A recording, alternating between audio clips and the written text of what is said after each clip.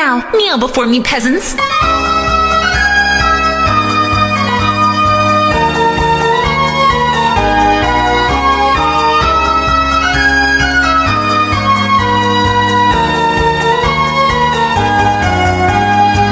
Once upon a time in a land so far away was an evil kingdom not no person dared to face. Ruling with an iron fist and standing center stage was a noble princess, only 14 years of age. There wasn't anything that princess couldn't have, with a boy just like her serving as her right-hand man.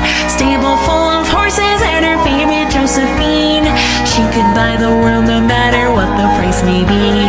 If there wasn't money for the tyrant left to spend, she'd take it from her loyal subjects to no end. Anyone opposing her was punished for their crime. All those who defy me are to die. Now, kneel before me, peasants.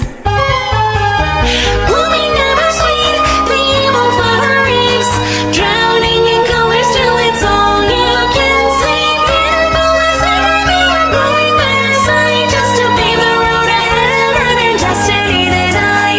Don't forget this princess was like any other girl, falling for a prince in blue who lived across the world. But it came to pass he was in love with someone else, a lady all in green who ruled a kingdom full of wealth. Envy enveloping, she started seeing green, summoning her ministers not to make a scene.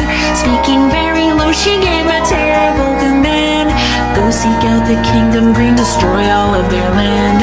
Quickly burning houses right before their very eyes. No more crying out, they murdered everyone outside. News of how the innocent were dying in the streets never swayed the princess in the least. Oh my, it's tea time. Blooming ever sweet, the evil flower reaps, drowning in colors that'll drive you crazy. Beautiful as ever, and still growing every day, and yet far too many thorns keeping them all too far away.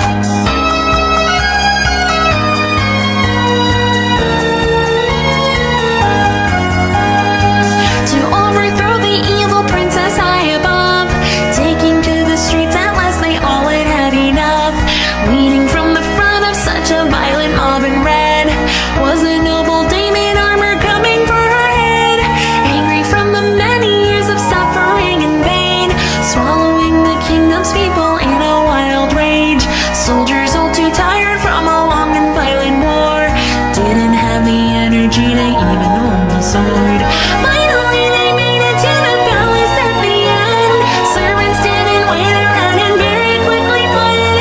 Even such a princess, so adorable as she, captured by the people she should lead.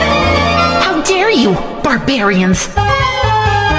Blooming ever sweet, the evil flower reaps, drowning in colors, growing sad and weeping, living in a paradise created by her mind. Ah, everything will crumble in this fleeting dream of lies.